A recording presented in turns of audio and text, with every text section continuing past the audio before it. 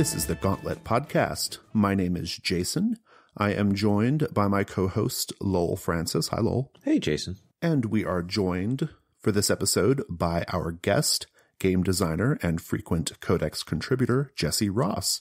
Jesse, welcome to the Gauntlet podcast. Hi, thanks for having me. Listeners, this is our Hangouts Roundup. I want to talk a little bit, real briefly, before we begin, about a slight format change that we are doing this year for the Gauntlet podcast. So now we're going to have 2 episodes per month, like normal. But the way it's going to work is both episodes will be, like we were previously doing once a month. We're going to do that twice a month now. And one episode will be myself, Lowell, and a guest. In this case, is Jesse. And the other episode every month will be Lowell, Sherry, and a guest. So that is the format there. We're also changing the second segment. We are now going to dedicate the second segment to a topic that the guest wants to discuss. So if the guest has a game they want to promote, or they have a project they're working on, or anything like that, that's their opportunity to do so. And so with all of that in mind, and with all that said, Lowell, how was your January in gaming? So I'm kind of covering the January, December, because there's some interesting things I didn't have a chance to talk about. So off Gauntlet, I did Urban Shadows, Trail of Cthulhu, 13th Age, Changing the Lost PBTA, a game written by Jesse, Working Stiffs. And then on Gauntlet, I did 3 different series of Hearts of Wulin. 3? Wow. Yeah, including finishing up a quarterly series. Nice. I did Threadbare, Masks. I did Darren's Hilt Blade, a playtest of that. And then the game I want to talk about actually is City of Mist from December, because this is a game that when I put it up, it filled very fast, and I put a second set of it up, and that filled very fast, and people were really excited about it. And I want to talk about my experience running that. Sure, yeah. Now, City of Mist, full disclosure, I ran the starter set back in the day when it first came out. I backed the Kickstarter. I backed the most recent Kickstarter because Chris Spivey and Mark D.S. Truman were writing for it. And so I have put some money into this. It is a PBTA-driven game with some real tweaks to the PBTA basis, and it's sort of superhero-ish. It's noir as well. It's a strange city that's kind of a modern mythic city. It's not clear that there's anything really outside the city. The characters are riffs.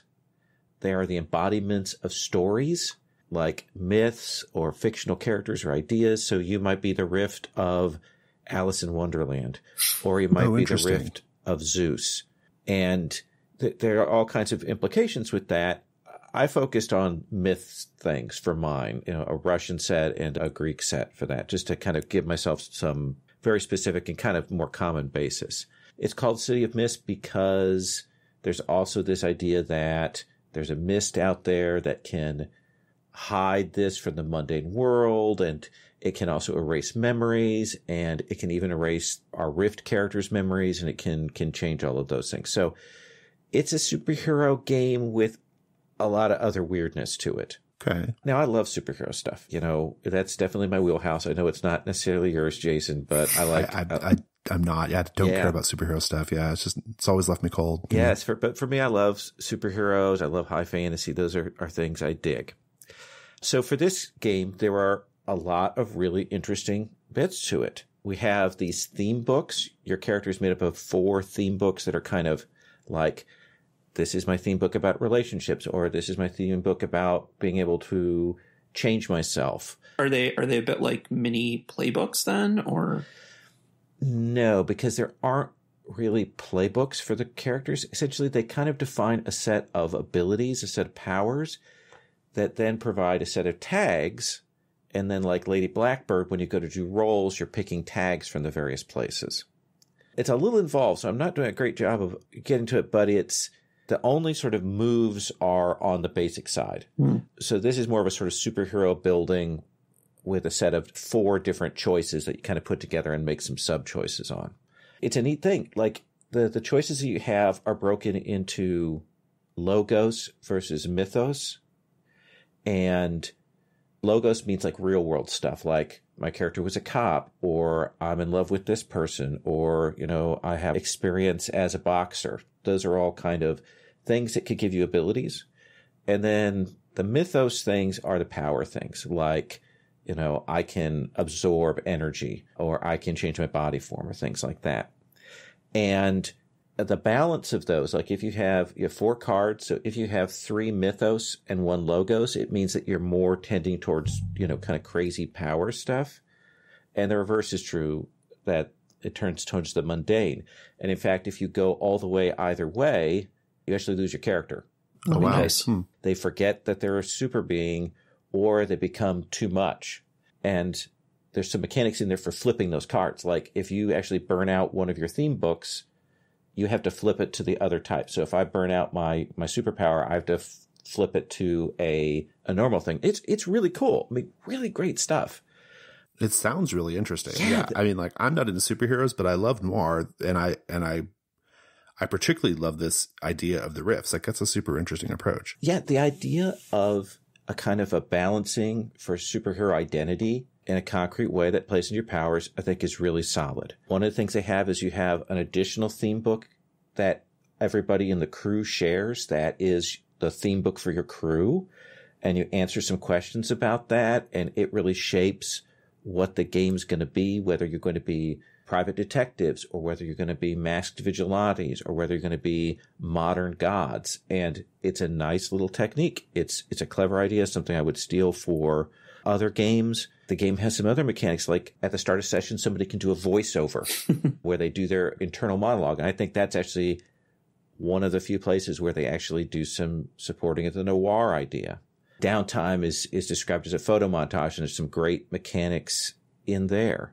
And the concept is good, and the book is super, super pretty. It's gorgeous. Like this for a first time product, it is amazingly well laid out. The art is consistent. Some of the art I don't dig, but it's all consistent, and the color choices are really interesting, and all of that is solid. I'm sensing a but here. Yeah. So I'm really not sure about this game. You're not sure? You said you're not sure about this game? Really not sure about this game. And we had a good time, but it was one of those times where I can definitively say it was a good time because I had good players, because I had people that were into it, because of the table, but I was fighting and struggling against the system throughout. Did you feel like the game wasn't supporting you enough, or wasn't hitting the mark that it was aiming for, or something else? I think there's a mix of that. What you're saying is sharp on one side of it. It wants to be noir, and it has a few bits that support that. But in general, I think RPGs do a terrible job of supporting noir play. Like Blood Shadows or Edge of Midnight, these are other noir games that just have the trappings. They're wearing the clothing of noir, but they're not hitting the themes. They're not playing into those concepts. And I think City of Mist has that same issue as those other games. Now, and that may be a general issue rather than a specific one to City of Mist. Would you say in general with role-playing games, the difficulty with noir is that they nail the aesthetic of noir, but not necessarily the themes and the sort of vibe of noir? Yeah, it's kind of the same problem that Sherry has with steampunk, is that steampunk is all aesthetic, and where there could be themes, they aren't there. So it's a little bit like that. It's also, I'll say one of my big issues, and then I'm going to talk about the mechanical issues I have. Okay, this is a beautiful 500-page book, and it has no index. Ouch. 500 pages. Wow. It's 500 pages. It has no index. Jeez. And this is a game with sidebar rules and places where the rules are kind of out of logical order. And there's no index. Just recently, they put out like a sheet that has like an 8-page sheet that has page references, but even that doesn't really cover it. And the lack of index is painful at the table. Trying to find it either physically or via the document, it really shows, and I don't understand that choice. So they produced a really beautiful quick start for it as a part of the Kickstarter, and is there value in just running that? Like, is there sort of too much in the book? I think that if you want to do character creation, you're going to need the book. And I think the character creation stuff and the background is all very interesting. And if you want that, you're going to need it.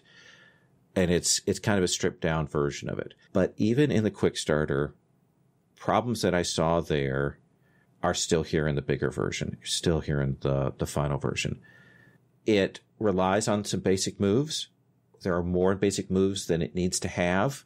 Some of them overlap in a way where even by the last sessions of both things I ran, we were still like, okay, what's the difference between go toe to toe versus hit it with all you've got? Yeah. And there are other places where there are problems. Here is the big one. And it was something I was worried about when I ran the starter set.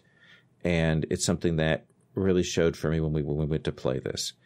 Now, I've run Fate. I like Fate. I'm one of the people on the Gauntlet that digs it. I can run with aspects and advantages, tags that you put on the table.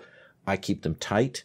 I don't put too many on the table because I don't want to track that much stuff, but I can use them and they're good. This game is built entirely on those kinds of things. There are these tracking cards, and these tracking cards track tags. They track statuses, and then they track clues, and then they also track juice. The most important being these tags and statuses that happen to you, tags that you put on other people, and they matter. Like the scene is supposed to have tags. When you do something, you create a tag. If you want to help somebody by spending your juice, which is hold, juice, spending your juice, you don't do it to give them a bonus. You have to create a tag that will give them a benefit and then go on. And everything is about manipulating those tags and the statuses and all of that. And they are numbered. So a tag and a status can go from level 1 to level 6. And like damage is like, if you take physical damage, that's like a status. And if multiple people are doing it and they're kind of close, it's on the same quote unquote spectrum, those build up. And when you get to level 5, then you get taken out. But how do I put this? That track of 1 to 6, it's 1 tick for level 1. Okay. 1 tick for level 2. Okay. 2 ticks for level 3. 3 ticks for level 4. 4 ticks for level 5. So there are all these ticks. So it goes up. So it's not like, okay, I did 6 points to you. Well, I did 6 points. Let's see how many ticks. Well, that'll take us up to level 3. And so not only do I have to track these things, which is how you do damage, which is how you affect the scene, which is how you do conditions that people take, I have to track those and run those numbers up and down. I'm exhausted just listening to you talk about it. Yeah, it sounds very fiddly. like it seems like a lot. Like this is a lot. It's weirdly specific, and it's also weirdly undefined. Like it says, oh yeah, if someone has a status and it seems to affect them, then they'll suffer a penalty. And we've got all these like very specific tracks, and then we get this very wishy, and they might affect or they might not. And I think as a result, I played a very streamlined version because I didn't want to put all these statuses and things that the game expects you to have on the table. Like all the powers that the bad guys have are all about, okay, and they create this status when they come into a scene, or they do this thing, or they create this thing. It's madness to me. Maybe at the table, if you're used to Fate and you have these cards in front of you and you're writing them in pen and can do that because they have these nice laminated cards you can get for them. I bet that's really cool. I bet that's really awesome for me online, and for me who has tried to get to games where we can track things more lightly. It was painful. That's too bad. Yeah. And so that's my big problem with it. Now, here's the thing: it's cool ideas. It's got way too much crunch for me, and it would wear me down. I had great sessions. I had some wonderful social interaction sessions. I had some character arcs. There was a great Gossip Girl episode, as Agatha put it, with personal interactions that we kind of got, and we were able to use some of the mechanics to support that. And my immediate thought is, okay, is there stuff I can steal out of this? Can I, take some bits out of it, or maybe can I retool it? Problem is that the architecture is so elaborately built. I don't know how you would retool this without just taking out those concepts and bringing them somewhere else. So I just want to say that. I do want to give a shout out, though. We use Roll20, and whoever did the Roll20 character sheets is amazing. Because they have like the cards and the character sheet of these cards, and like you can click on them and they'll move forward and you can change things and you can flip them. And they've got the status cards down at the bottom. Whoever did this did an amazing job, and they should be commended. And it helped, but it was not enough to make the game work for the way that I play these days. 3 years ago, would you have loved City of Mist? I think 10 years ago, I would have loved City of Mist. Yeah. All right. Because I might have been able to handle the tracking then, because I was still playing like Storyteller and things like that with a lot of dice and a lot of details and things. It's got so much tracking. Yeah, I mean, like it's really interesting because I don't know much about the game, to be honest. Like mostly just what I've heard you talk about in the past. I kind of tune out on like superhero comic book stuff. We know that, so it's not something that was never going to catch my attention. But the Kickstarters were undeniably successful and beautiful, and like it was, it looked amazing. Just like as an observer, I was like, Jesus Christ, this looks amazing, right? What you've described and what I've what I remember even looking at the Kickstarter page was this doesn't really look like Powered by the Apocalypse to me. Like it looks like kind of something different, something a little more trad, a little bit crunchier. And that was my suspicion. Yeah. And so it's interesting that you're affirming it here. I mean, is this just down to taste at this point? I mean, is there like this sort of more maybe trad or crunchier kind of gamer who would be really into this? Or like, does it also make like compromises there too? I think there's some areas where it is a little flaky, but it feels closer to Cypher to me. Oh, okay. Yeah. Where Cypher is got a lot of really interesting stuff and some really interesting base mechanics. And there are people that love it, and I respect them, and I ran it. But it's like, hey, here's an indie game, but then here's 500 pages of crunch to add into your indie game. Yeah. And these days I'm leery of any game of PBTA that has extensive damage tracking, where we have to. Like, we're clearly, the game is built for, we're going to have multiple rounds of combat, and that is about, wearing the foe down. It's so funny you say that because I've been running your game Hearts of Wulin, which I love, by the way, and that has such a beautiful, clean, elegant combat mechanic, and I've gotten so used to that. Also, my game, The Between, has a very, it's basically one roll combat, right? I've gotten so used to that when I ran Dungeon World a couple months ago, I was like, this is tedious. Like, I used to love Dungeon World combat, and I was like, holy shit, we're rolling again on the same monster. Yeah. This is too much, So yeah, I kind of find myself kind of going to that place a little bit too. Yeah, but. and hey, I'm running 13th Age. I'm doing fights that take an hour and a half, 2 hours, and we're I'm having fun with that. I'm tracking the monster's hit points. It's not that I'm adverse to that, but when the rest of the architecture is saying, oh, this ought to be fast and quick and, nicely abstract. And it's kind of not. Yeah, it's an expectations thing, right? Yeah. I'm really glad it's out there. I'm really glad it's done well. And it's an interesting space that we're seeing with PBTA, people who are moving with some kinds of crunch. It is not to my taste. And I would definitely, if anyone were to ask me about buying it, I would say play it before you buy it.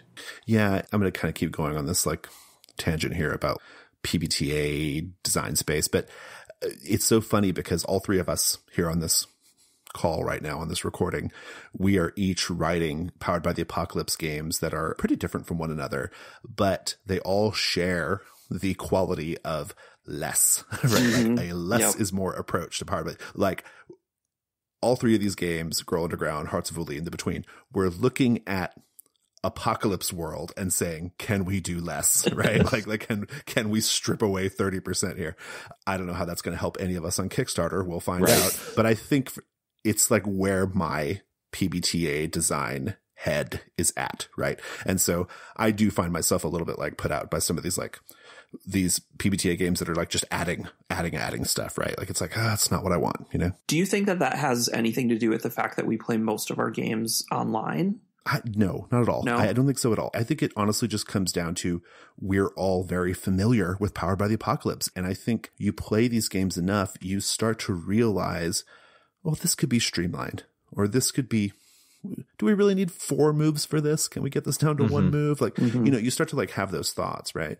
And it becomes more about like structure and procedure, right? Girl Underground is a game with a quite specific structure. The Between is a game with a very specific structure, right? And structure and procedure will do a lot of the work, right? Genre will do a lot of the work as opposed to all these moves. So to that point about genre, because City of Mist it feels like it's layering genre. Do you think that's part of why it needs this extra mechanical heft to help kind of smooth out the rough edges between those different pieces? No, I think it's because it's a superhero game. Superhero games. I mean, maybe just to be absolutely honest, I mean, all of the design decisions that are creating that crunch, all of that is about having superpowers in a superpowered game. And superpowered design space is tough. I think it's really difficult. Masks, kind of throws away powers as a concept. Even Worlds in Peril, Kyle Simon's game, kind of goes, you're going to really abstract powers. We're just going to these moves. And both of those games are still too much for me. I wish they were still even less. Yeah.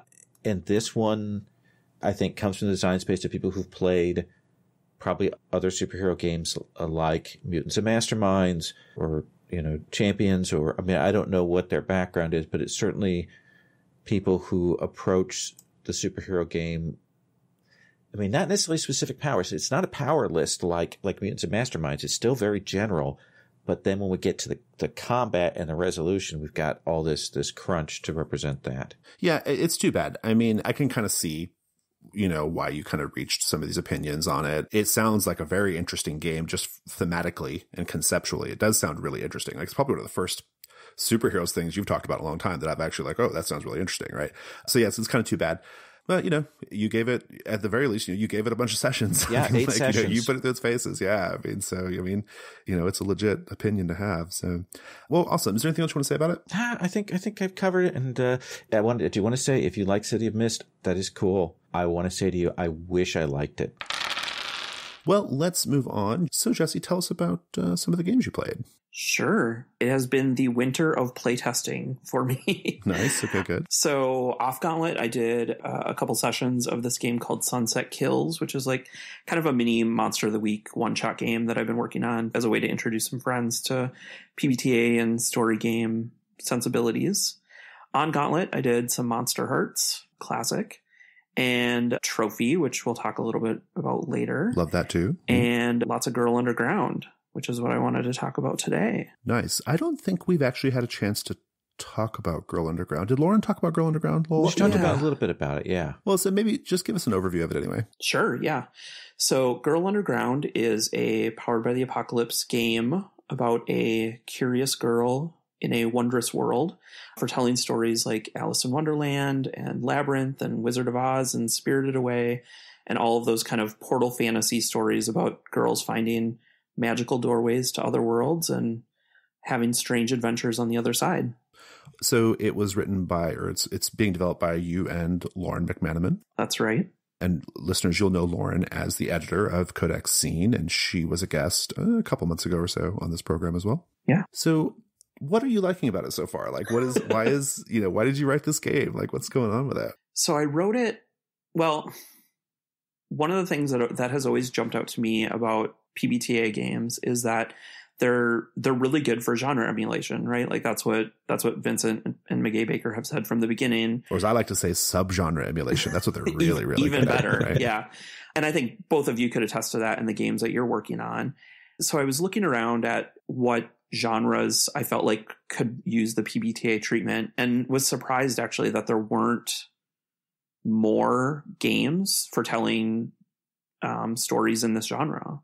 Like Alice in Wonderland is a story that virtually everyone is familiar with and has some connection to. And it just seemed right for genre emulation. It seemed right for PBTA. I was talking to Lauren, this is sometime last year. It might have actually, I think it was at Camp Nerdly because we were roommates at Camp Nerdly. And Lauren was saying how role-playing games tend to focus on all the negative aspects of being a woman, right? Like all the terrible Bluebeard's things Bride. about being a woman. Right. Yeah. Like The Watch. Yeah. They never tell the like happy, good stories of being a woman or being a girl, right?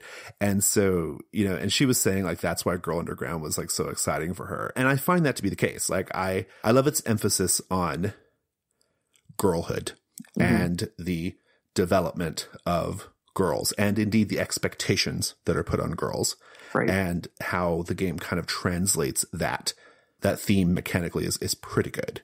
So the core of it is, I guess the big premise is that as players, you are responsible collectively for playing the girl character. So there's a single character that everyone plays, which is the girl.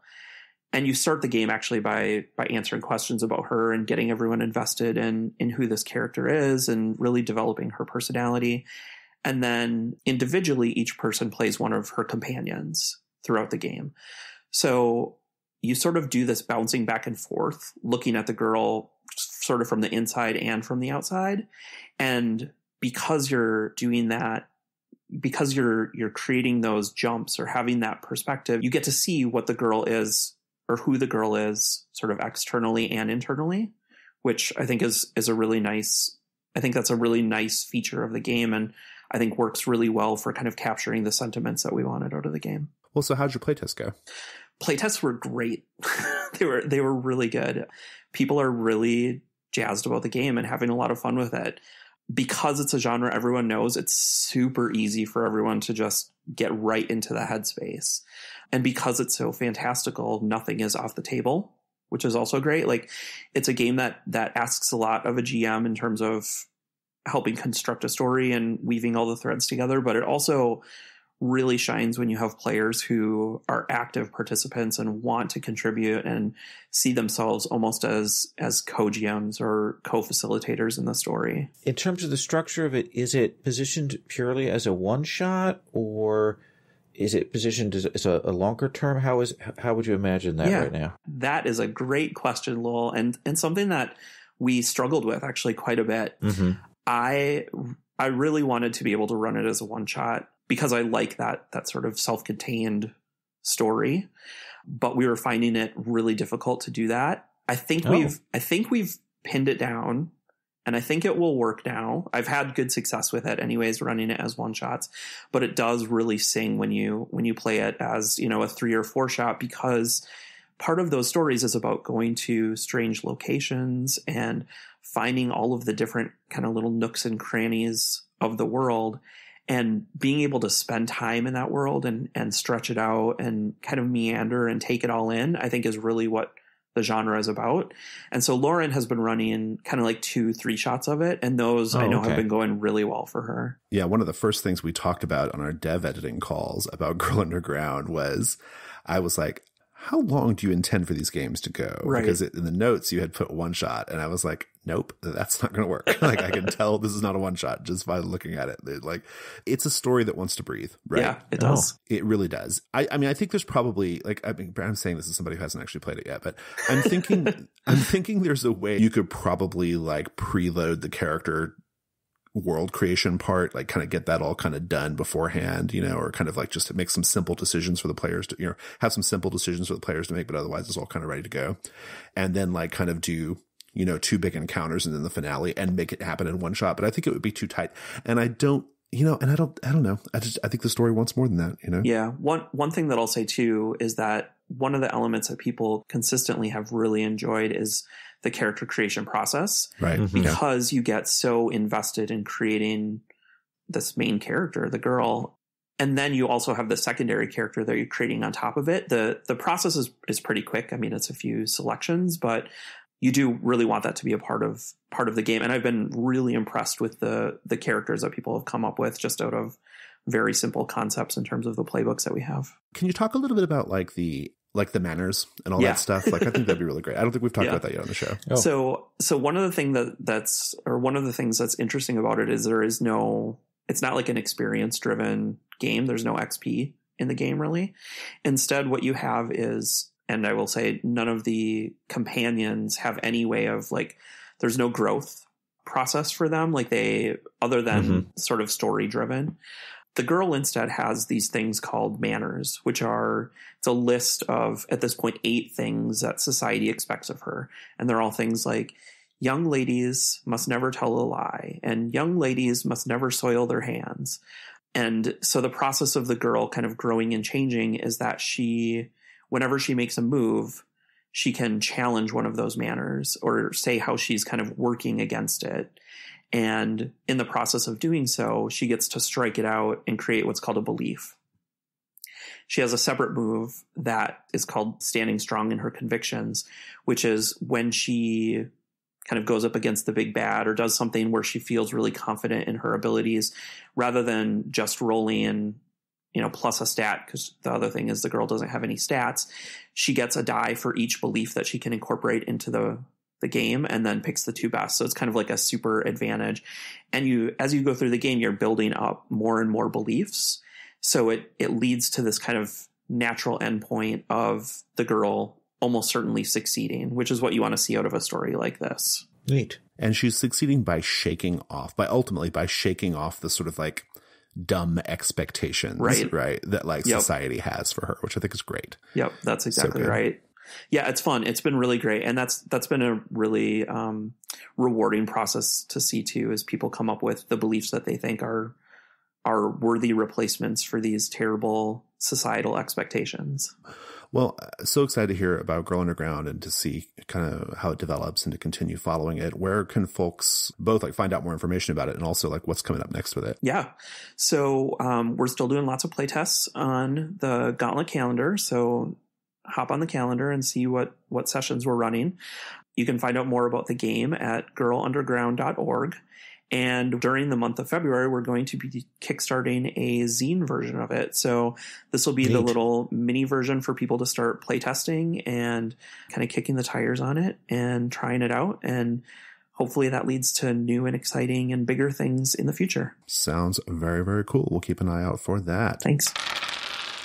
So my gaming in January, I played Offworlders. Offworlders is kind of a little space sci-fi game, but like based off World of Dungeons, written by Chris Wolf. It's really, really cool. We were running through Dead Planet, which is a kind of en vogue OSR module right now. We'll be talking about that. We'll be talking about that on Fear of Black Dragon, so stay tuned for that. I played Monster Hearts 2, True Beauty. True Beauty is my 1980s ballroom scene framework for Monster Hearts. I ran a series of games that I was calling Gay AF January, where myself and Daryl Ross and friends played several fun gay male romance themed games. Nice. We played And Then They Met, which is not necessarily between gay men, but ours was. We did Kaleidoscope, gay coming of age film. So we kind of hacked up Kaleidoscope to tell a gay coming of age film story. We played Hot Guys Making Out Sherlock, speaking of Lauren, her game, HGMO Sherlock. I also ran a series of Hearts of Wulin called Dawn of the Winter's Sun. I'm loving Hearts of Wulin. I'm so digging it, Lol. Oh, that's so good. Your game is so good. And it's still like so in development, but it's still so good. So good that I'm like running it again in March. I'm like, I'm so pumped about Hearts of Wulin. I don't even know the genre that well, but I feel like I can still do it, which I think is what's so exciting. I love the stories, melodrama. I love melodrama. I love chatty telenovela kind of action. Like I love all that, right? I'm into it. It is like so my thing. So loving that. I want to talk about HGMO Sherlock. So HGMO stands for Hot Guys Making Out. That is a very classic story game by P.H. Lee that takes place during the Spanish Civil War. That's right. And it's about a mysterious, gorgeous nobleman named Honoré. His, frankly, too young looking in the art of the book, Ward Gonzalvo, and as well the maid Maria and the butler Olivier. And the whole thrust of the game is every time you play, there's a threat, and it's like, something related to the war or something from one of the characters' past or something like that. And you have to kind of deal with the threat. But what you're really trying to accomplish is just to have scenes of Honoré and Gonzalvo making out, because it's called Hot Guys Making Out. Hot Guys Making Out Sherlock is about the fabulous Baker Street boys Sherlock, your four characters are Sherlock Holmes, who is our top in this case, Dr. Watson, who is our bottom, D.I. Lestrade, who in this formulation is a woman, and Mycroft Holmes. Okay, so those are your four characters. And the threats are actually mysteries. They are mysteries that the fabulous Baker Street Boys are trying to solve, but really it's about watching the blossoming romance between Sherlock and Watson, right? So let me talk a little bit about like generally what I love about Hot Guys Making Out. It is one of my absolute favorite games. It's in my top 10 easy. And what I love about it is it has the most interesting structure. The scene structure, you frame a scene up, okay?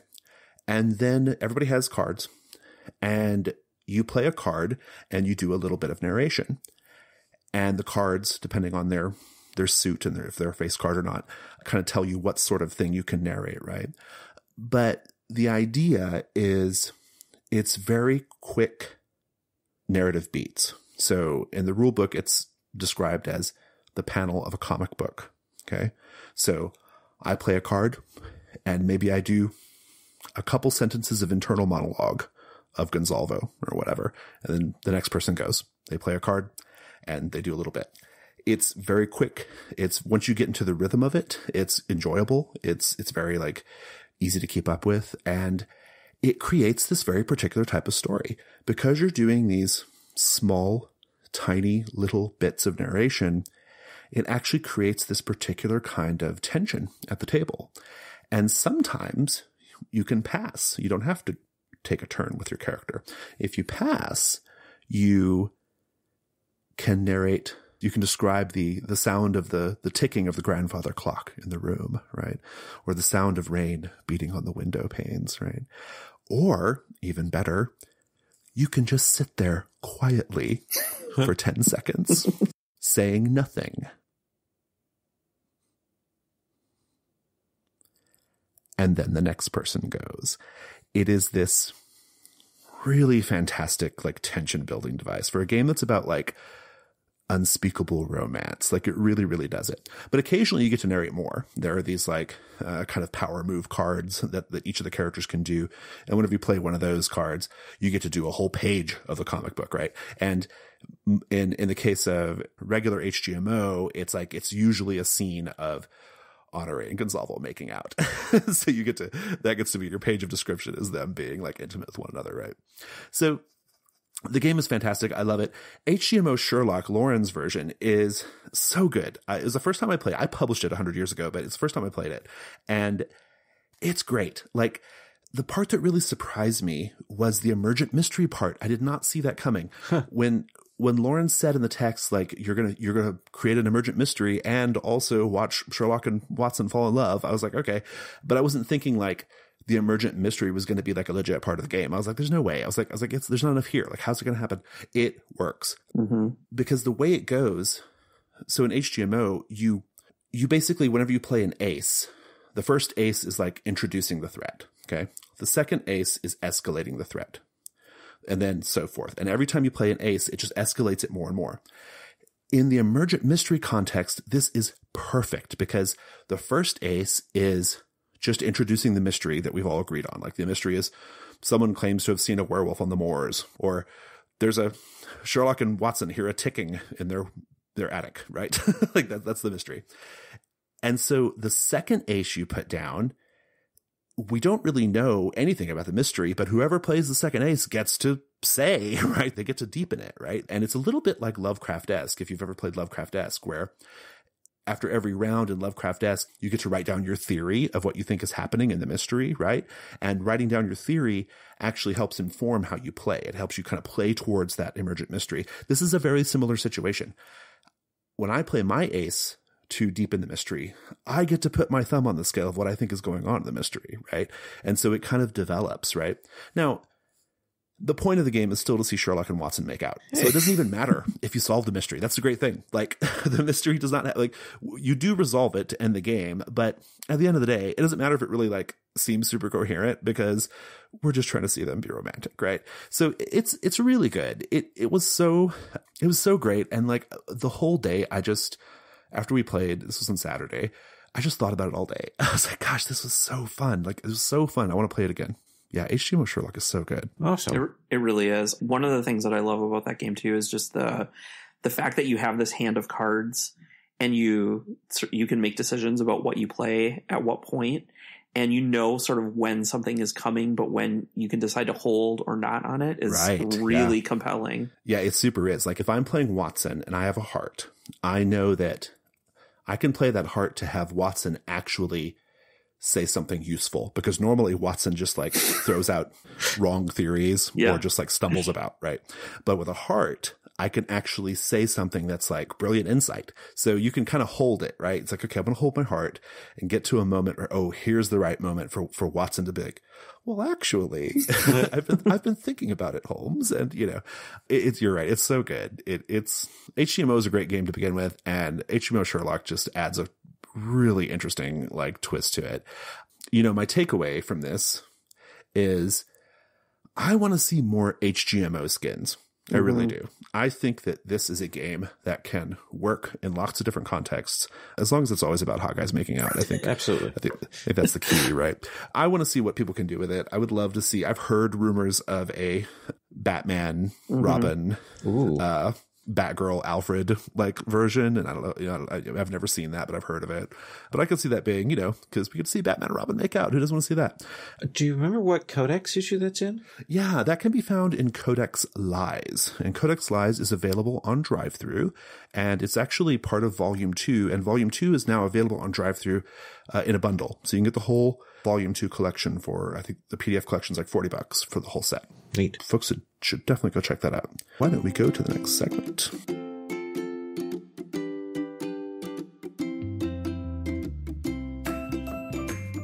Hi, listeners. I want to tell you about the Gauntlet Patreon. The Gauntlet is one of the most active, vibrant communities in tabletop role-playing games.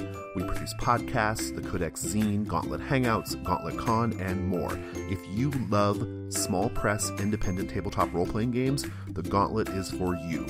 And you can help keep things going by pledging to our Patreon. This year, we have 4 different pledge levels for you to join at, each of which comes with a number of benefits.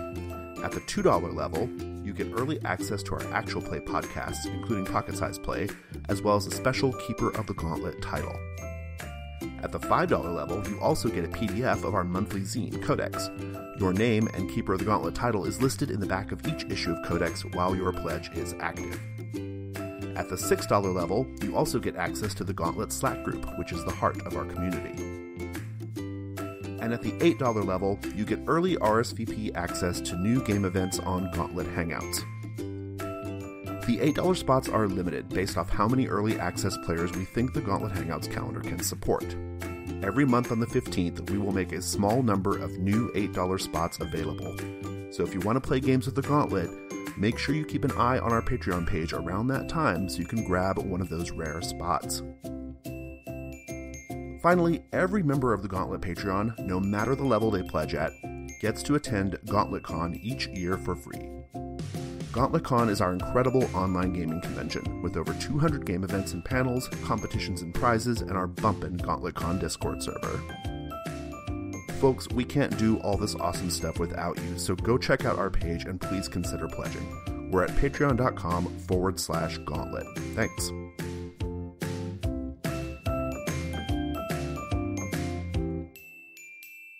Okay, we are here with our guest segment. Jesse, we're so happy you're here on the show. What did you want to talk about today?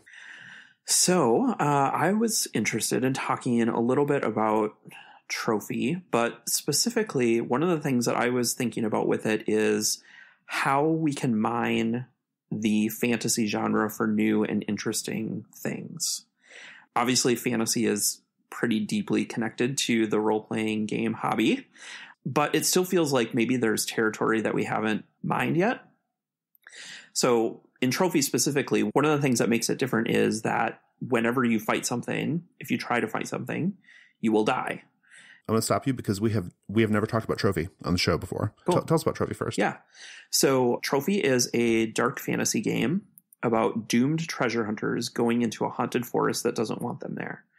It's a very rules-like game that's built on Cthulhu Dark, and with a little bit of Blades in the Dark technology built into it as well. And I've been testing it for quite a while. It's been it appeared in Codex Dark 2, and we've been adding new supplements for it ever since. Yeah, our plan is to do at least 10 supplements for Trophy over the course of the next, 8 months or so. Nice. So based off Cthulhu Dark, I know that the whole thing about Trophy is like they're going into this forest and we know they're fucked. Like that's important to emphasize. Yep. Like we know they're fucked. They're not, like the players know that. Everyone knows that the characters are fucked, as in Cthulhu Dark. Yep. And it's structured in these incursions, right? Where every ring of the forest, so to speak, is a deepening of the danger, and it's organized around a theme, right? So the one that came with in Codex Dark 2, that particular incursion had a theme of sleep. And so it has like kind of it's the Tomb of 10,000 Dreams incursion, right? Yeah. I just want to kind of throw those little extra details in there. Yeah. Thanks for bringing that up. So as you mentioned, there are these incursions with 5 rings. So each ring is you get it going deeper and deeper into the forest. And each ring has 2 things that need to happen in order to move on to the next ring. They're called terrors and temptations. So the terrors are things going wrong, obviously, and the temptations are things that pull them further in despite the terror happening. And each ring has kind of its own sort of mini theme or thing that it focuses on. So, for example, the first ring is all about building up confidence. So the treasure hunters feel successful, like, hey, we can do this. We're going to accomplish this. It's a simple challenge for them to overcome, and they feel, in fact, overconfident and then keep going further and further. And then eventually they'll have the environment working against them, and the treasure hunters will turn on one another. And then eventually they'll see something monstrous that truly terrifies them. And then eventually there are psychological horrors where they really are all pitted against one another. Right. So it's a nice spiral. Yep. Well, so this idea that you want to talk about, this idea of like reinterpreting fantasy or recontextualizing fantasy. Do I have that right? Yep. Yeah. So tell us about that. So as you were mentioning earlier with the games that both of you have been working on, this idea of combat being less a part of the story, or not the core part of the story, or not the thing that you want to necessarily spend all of your time on, is something that was interesting to me as well as I was working on Trophy. Like for me, combat is a means to an end and not the whole focus of the story and not what we should be paying attention to, right? And yet, as Lowell, as you saw when you were running City of Mist, like that combat can become the story and can become the place where things bog down and become the thing that the players focus on for their characters, right? So in Cthulhu Dark, there is this explicit rule that when you fight something, you will die. And so what does it mean to have a fantasy game in the role-playing world where combat is, in fact, taboo, like the thing that you should not be doing, right? Yeah, instant death, yeah. Yeah, how does that change the game itself, and how does it change the way that you approach it? You know, it's interesting because it's not a unique idea, right? Like, right. Not to diminish at all what you're saying here, Jesse, but like Lamentations of the Flame Princess, right, has a fairly standard D&D-esque combat framework, but like in the presentation of the adventures, the difficulty level of the adventures, and indeed the various things that are going on, just the sheer horror of it, it's assumed you're not going to fight, right? Like it's assumed you are going to run and you are going to not get involved. If you do get involved, you're crazy, right?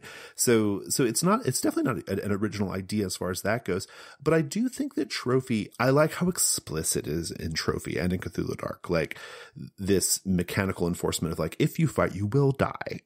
Like you don't have a chance, right? You know, and so you must find something else to do, right? I think that really, really ramps up the stakes. And I think it creates a fantasy that I'm into, right? Which is terrible, horrifying monsters should fucking kill you, right? They should.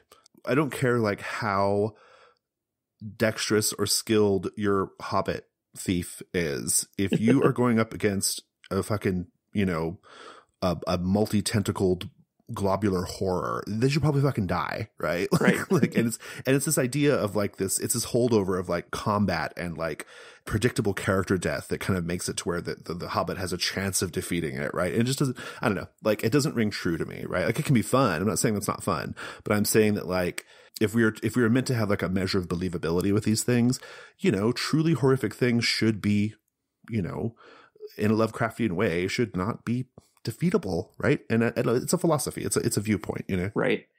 Yeah. I mean, the OSR mindset is one that says high lethality should be expected, right? Like your characters probably will die, but I think that that's different than your characters will die, right? If you go into it with that doomed sensibility, you know, similar to something like 10 Candles, it makes you play to lose, right? It makes you want to... It creates space for a different kind of play. Exactly. Right? That's what it does. A different kind of experience. You know, what strikes me is that in terms of sort of non-RPG elements, but sort of related, is there's that long and rich history of the point-and-click adventure games, emulate all kinds of genres where combat isn't a thing. You go, you click by the monster, you die.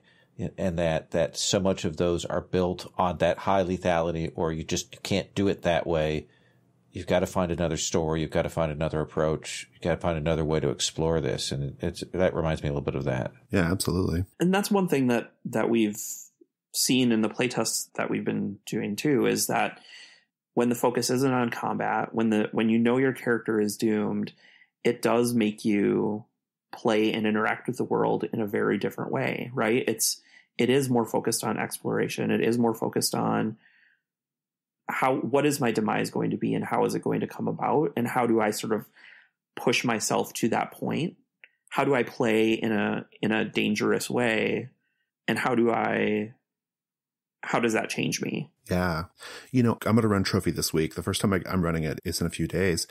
And what I'm really interested to see is the players knowing that their characters are doomed. Like you said, how does that change their thinking? How does that change their approach? And indeed, it begs the question, what are we doing here, right? Mm-hmm. If the players know their characters are doomed, what causes them to push deeper, right? Well, they're doing it because that's the game, right? Like they don't have a choice. That's what we're doing, right? There's that part of it. But setting that aside, what I'm hoping happens is players say, okay, I'm doomed. And the GM has just told me I've been afflicted with this strange paranoia. So now, knowing that I'm doomed and knowing that I'm afflicted with this strange paranoia, I'm going to find my fun in playing out that strange paranoia, right? That's where my fun is coming from. That's what I'm hoping happens with Trophy. Has that been your experience? Yeah, it has. I keep seeing players catching themselves. So just like Cthulhu Dark, it uses this Cthulhu Dark is called Insanity or Insight, but in Trophy it's called Ruin, and it's this 6-level track that you're rolling dice, and if it's higher, then you take over, and you're getting closer and closer and closer to 6, which is your endpoint. And I continued to see players do this thing where they're like, I don't know if I want to make that roll. Oh, wait. Yes, I do. Yes, I definitely want to take that risk and make that roll. That happens in Cthulhu Dark all the time. The players get so bent out of shape. Not bent out of shape, but they're a little rueful and a little like slightly disappointed if their character doesn't hit the max on their insight, right? Right. Like they want to go, they want to break. That I'm hoping that will happen with Trophy too. That's my grand hope. So. And even when it doesn't, it's still very satisfying. I was just having a conversation with someone on the Slack the other day about they were asking, like, should I expect that everyone will be dead at the end? And I said, usually yes, but we just had a game where everyone survived, and it was in a lot of ways so much worse, right? We had one character who sacrificed their name and so didn't know who they were anymore. We had one character who inadvertently murdered his brother, which was the person he was going on this Expedition 4. And we had one person who was like kind of cursed to wander the forest forever. So none of them died. And yet their fates were all so much worse than they would have been had they died. Fucking grim. And I love it. Oh my God. That's the grim shit I'm here for. This is super great. I mean, is there anything else you want to say here? I guess what I would say more broadly is just that I know there are all of these sort of like reimaginings of what fantasy is and what it could be. And I do think that I still think there's stuff there to mine. I still think there's so much. Yeah. I know it. I agree. People say, I read it all the time. Oh, fantasy. We're so inundated with fantasy. There's too much fantasy. No, there's still so much space with fantasy. Like, I don't buy for a minute. Like, okay, maybe we have enough D&D clones. All right. I'll agree to that. But there's so much more like to do. I agree completely. Yeah. So I'm just excited to see what else comes out of this rethinking, like just pulling back everything you know about how fantasy should work and what our expectations are for role-playing games. Like, what are the stories that we're interested in telling? What are the emergent stories that we can tell? And how do we build mechanics that help support new and different retellings of this genre? We should say real quickly that Trophy is available in Codex Dark 2. Currently not available. Codex Dark 2 is presently out of circulation from Patreon, but it will be. Codex Dark 2 comes out in March. So March 1st, it will be on drive-thru. So people will be able to pick it up again then on drive-thru. In the meantime, you can get all of those nifty those supplements that we're producing every month for it. We have other authors writing different incursions, writing new classes, writing treasures. It's really great because it's actually like Jesse's written this like really cool core, this like core game. And then people are kind of like just continually like adding nuance and texture to it, and I think that's it's really exciting. Yeah, it's really exciting. My favorite incursion. It's Jim Crocker's, right? Yes, I was just gonna say, it's like moss. It's like a moss-based incursion with a theme of hunger. Oh, it's so cool. Yeah, it's so good and gross. Yeah, I love it. Yeah, I'm here for it. Awesome. Well, I don't think I have any. This is great. This is interesting. Lowell, do you have anything to say? Or no? Cool. Let's go to Give Me Life. It's giving me life. Lowell, it's giving you life. So I've been playing the Yakuza series on the PlayStation 4. This is an older series from about 10 years ago. They've done some remakes of them, Yakuza Kiwami and Yakuza Kiwami 2. And they even did a prologue game. And these are incredibly problematic. Why am I not surprised? Yeah, there's some gay panic stuff in a few places, as you get in a lot of these Japanese games. But then there's some really like at one like NPC interaction. You interact with this woman in a host club who's having issues dealing with her sexuality, and she's gay, and your character's trying to help her find her identity and all this stuff. And you go through this long passage where she finally kind of comes to terms with being a lesbian, and your reward is you get this a video of her in a bikini, literally. Okay, Yakuza Kiwami, Yakuza 0 has all these great female NPCs. You're like, oh, these are all really well detailed, and they're all really interesting, and always have these stories. And then you realize they're all modeled on Japanese porn stars. The Japanese market has to be served, lol. Yeah, But I will say, that aside, the overall story of the Yakuza games, they're solid.